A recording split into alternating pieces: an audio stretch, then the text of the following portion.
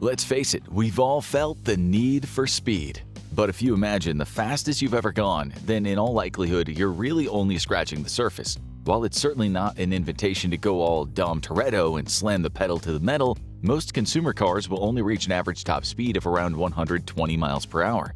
Bullets are even faster, with most firing around 2,600 miles per hour. That's over 3 times the speed of sound.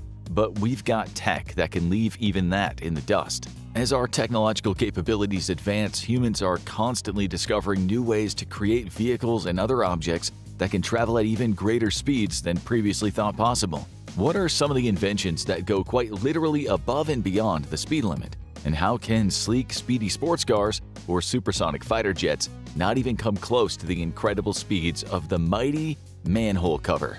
Hold on, that can't be right. Wait, that thing went how fast? Before we get to that, let's start out at the lower end of the speedometer. This is a rocket sled. No, we certainly wouldn't recommend using one to slide down a snowy hillside. While they're not strictly vehicles themselves, rocket sleds are a test platform commonly used to test how certain experimental objects hold up under extreme acceleration. These include missiles and parts of aircraft. But if it's a platform, isn't a rocket sled fixed in one place?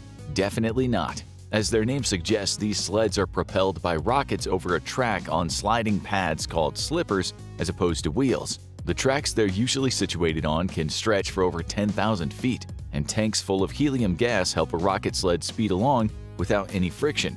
Given the high velocity at which they travel, rocket sled slippers have to curve around the rails beneath them to prevent the sled from flying off the track. They also can't use wheels, as these would either spin off or spin until they came apart, thanks to the extreme centrifugal force. In some tests where they've been used, rocket sleds have soared well past 6,000 kilometers per hour, with one at the Holloman Air Force Base in New Mexico even reaching just over 7,000 kilometers per hour, or around 4,350 miles per hour. Of course, racing across the ground on rails is one thing, but how about something fast enough to be qualified as not supersonic, but hypersonic? Meet the NASA X-43, an experimental unmanned aircraft that was created to test out the possibility of hypersonic flight. Part of NASA's HyperX program in the 90s, not to be confused with the brand of RAM in your gaming PC, the X-43 broke several of the previous records for jet-powered aircraft. Breaking Mach 1 to Mach 5 is considered traveling at supersonic speeds,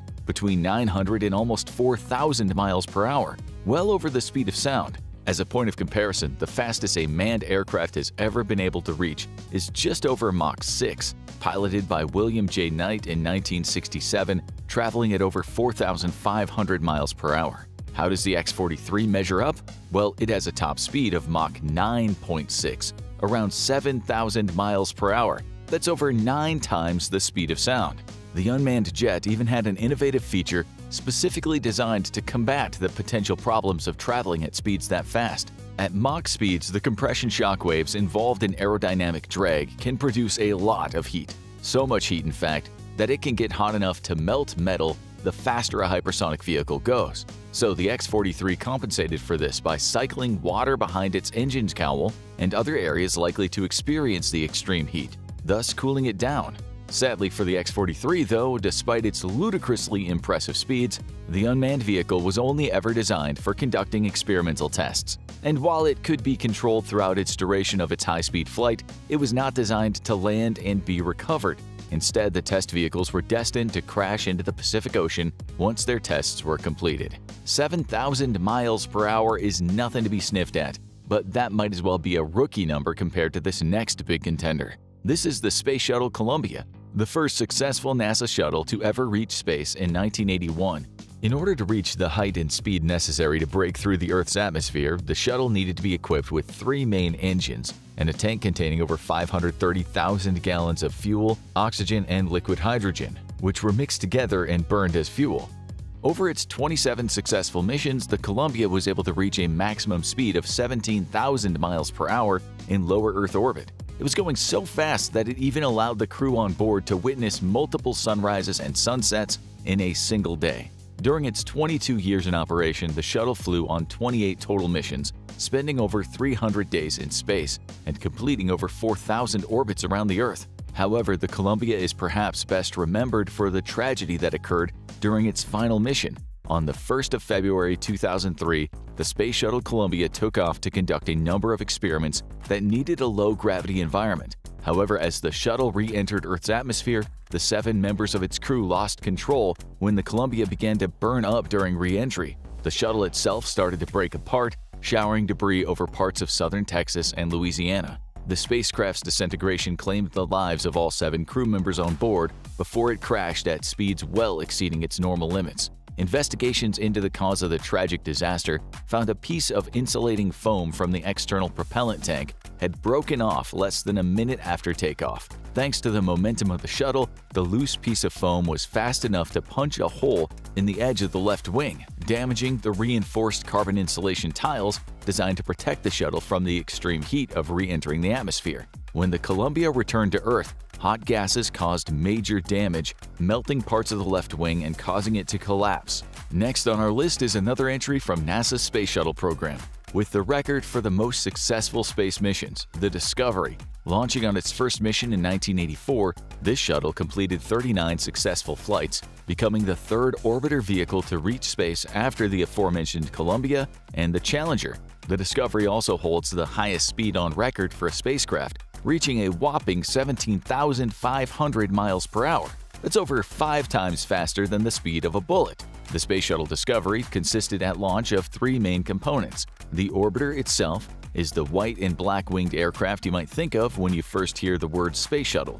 A craft like that can't reach the upper atmosphere on its own though, which is why it also requires the help of a single-use central fuel tank and a pair of reusable rocket boosters. Although as of its final mission in February 2011, it has since been retired from active spaceflight, the Discovery remains the oldest orbiter in NASA's shuttle fleet. It spent the equivalent of an entire year in space, traveling almost 240 million kilometers in that time, or around 150 million miles. That's also a considerable distance further than the orbiter vehicles that preceded it. It was responsible for transporting over 180 astronauts into space and returning them back to Earth safely, a number of them making the journey more than once. Since completing practically every type of space mission a shuttle like it can, the Discovery has since been transferred to the Smithsonian as of April 2012, preserved in the same condition it was recovered in after its last flight. Space shuttles like the Columbia and the Discovery might be capable of speeds fast enough to break through the Earth's atmosphere and back, but they're slightly outpaced by Snoopy and Charlie Brown. No, we're not talking about the Peanuts characters. These were actually the call signs given to the Command and Service Module and the Lunar Module of Apollo 10. You've likely heard of Apollo 11, the famous NASA mission that put the first humans on the surface of the moon. Well, think of Apollo 10 as a dress rehearsal, the step before the one small step for man and giant leap for mankind. Apollo 10 was a mission designed to test out the specifics of the lunar landing exactly as they would be carried out during Apollo 11. Apart from the actual landing on the moon part, the Apollo 10 craft was launched into space on top of a Saturn V rocket, then orbited the moon as a test run. The craft itself consisted of a command module and a lunar module, the latter of which would fly within just over 14 kilometers of the moon's surface before the crew performed a planned abort of the mission. Apollo 10 made over 30 successful orbits of the moon before returning to Earth, which is when it earned its place on this list as one of the fastest man-made objects ever created. The lunar module was too heavy to return to Earth from the moon's orbit, but this was by design. The command module Charlie Brown, as it was known at NASA, was the part that actually made the journey back, and when it did on May 26, 1969, the module was able to achieve a mind-boggling speed of 24,791 miles per hour. That's faster than both the space shuttles we just mentioned and was even recorded by the Guinness Book of World Records at the time as the highest speed ever achieved by a manned vehicle when Apollo 10's Charlie Brown safely landed in the Pacific with its crew aboard. Speaking of famous Charlies, who's ever seen Stardust? That underrated fantasy movie starring a young, pre-Daredevil Charlie Cox. While you might think that that's a bit of a tenuous link for this masterful sequence, it does bring us nicely to another of the fastest man-made objects of all time, which also happens to be called, you guessed it, Stardust. Similarly to the protagonist of that movie, bringing something from above down to Earth, this robotic space probe was launched by NASA on a mission to collect extraterrestrial dust samples from a comet called Comet Wild 2, hence the probe's nickname, and then return them for analysis in what was the first ever mission of its kind. Launching in February 1999, Stardust weighed 385 kilos and took just a little over 6 years to complete its mission and make its way back to Earth safely with its sample capsule. Stardust came equipped with an aerogel dust collector, a porous, almost sponge-like piece of equipment made of silicone designed to catch and store dust particles without altering their shape or chemical composition. Protecting these samples was particularly important, especially since the dust gathered from Comet Wild 2 could have dated back to the formation of the solar system. Of course, any probe that's designed to collect samples from a comet needs to be able to keep up. After all, comets hurtle through space at incredible speeds. But luckily, Stardust had been built for speed. The probe also had inbuilt rockets that not only sent it up into the atmosphere and through space, but enabled it to cover the vast distance it had to travel to reach Comet Wild 2. At the time, the comet was around 2 billion miles away from Earth. Stardust was able to achieve a maximum speed of over 28,000 miles per hour. Remember how earlier we mentioned NASA's X-43 broke Mach 9.6? Well, that's only a measly crawl compared to Stardust, which achieved the fastest speed of a man-made object returning to Earth's atmosphere, Mach 36. 2 billion miles from home is certainly a long way to go, but it's not the farthest or the fastest that a man-made object has traveled in space. Sitting all alone out there a very long way from home is Voyager 1, the farthest away man-made object in space. It's the third ever spacecraft to have traveled past all of the planets in our own solar system, performing flybys of Jupiter, Saturn, and Saturn's largest moon, Titan, before successfully reaching interstellar space as of August 25, 2013. Voyager 1 is easily an added 10,000 miles per hour faster than our dust-gathering friend, racing through the stars at a top speed of over 38,000 miles per hour. Good thing too, since it's had so much ground to cover as it heads toward the outer reaches of the solar system.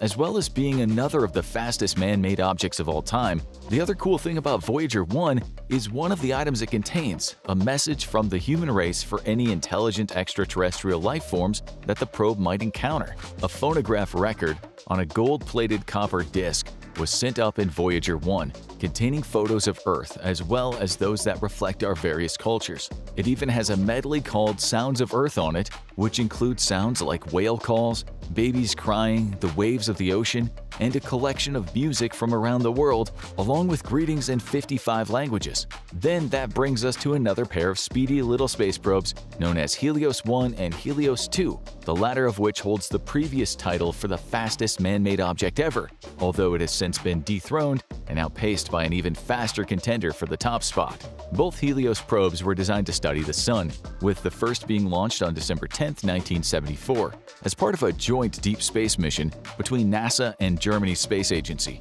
Helios 1 was able to reach the Sun's orbit by traveling at a staggering 148,000 miles per hour, staying nearly 29 million miles away from its scalding hot surface. From there, Helios 1 studied solar winds, magnetic and electrical fields, and cosmic rays protected by a special heat dispersal system that evenly distributed the Sun's extreme heat. After all, it'd be a lot less cool if Helios made it that close to the Sun but forgot to wear shades. At the time, Helios 1 would be the closest man-made object to the only star in our solar system. That is, until its bouncing baby sibling, Helios 2, in typical younger sibling fashion, showed up to outperform its predecessor, flying 3 million kilometers closer to the Sun than Helios 1. Helios 2 snatched the record, as well as about 10% more of the Sun's heat.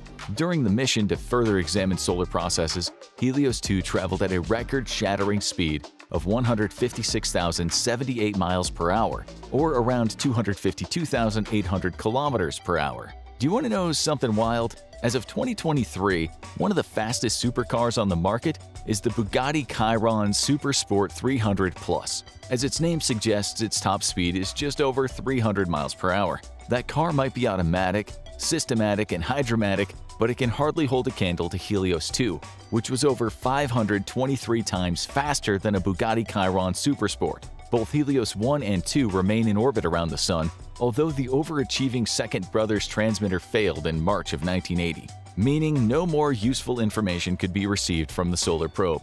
From spacecraft and probes, let's come crashing right back down to Earth to talk about what might be simultaneously one of the strangest and most impressive feats in all of human history. One of the fastest recorded speeds of a man-made object doesn't belong to an object designed for travel through space. In fact, it's not an object that's designed to travel at all. It's a manhole cover. And it's not just any manhole cover, but one fast enough to overtake hypersonic jets and even some of the speedier space probes we mentioned earlier in this video. This isn't a setup for a joke, we're serious. The Manhattan Project, the efforts by the US and its allies to develop the first ever nuclear bomb at the culmination of World War II, was only the beginning of a long era of research into nuclear weapons. The United States alone was responsible for detonating well over 1,000 warheads between 1945 and 1992 as part of weapons tests. But surely, if there were that many highly destructive nuclear bombs being detonated, then the world as we know it would be destroyed, right? Wrong. The US strategically decided to test weapons of mass destruction in secluded